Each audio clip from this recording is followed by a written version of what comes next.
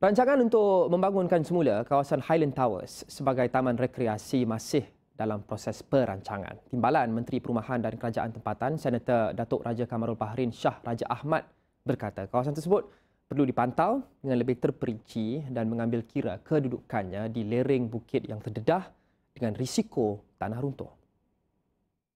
We don't know whether how safe it is, but we're not taking the risk at the moment because there's no real need to impose any structure on that area because there has been evidences of instability of that area. So why take the risk?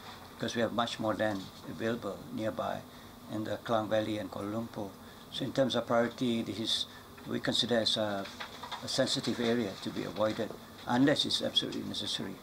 Beliau berkata demikian pada sidang media selepas melancarkan Kongres Dunia Persatuan Sisa Pekerja Antarabangsa ISWA 2018 di Pusat Konvensyen Kuala Lumpur pada Isnin. Sementara itu, Ketua Setiausaha Kementerian Perumahan dan Kerajaan Tempatan Datuk Seri Mohamad Mentek berkata pihaknya sudah mengadakan beberapa pertemuan dengan Jawatankuasa Pembangunan Semula Highland Towers bagi mencari cara pembangunan semula yang sesuai.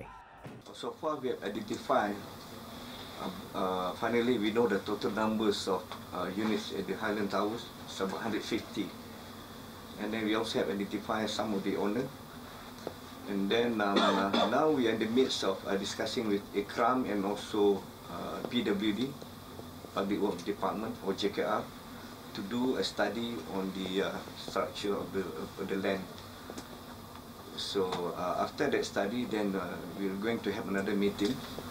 And then we are planning to see all the parties also involved to discuss the way forward of like YBC mentioned just now to what will be the future of that area.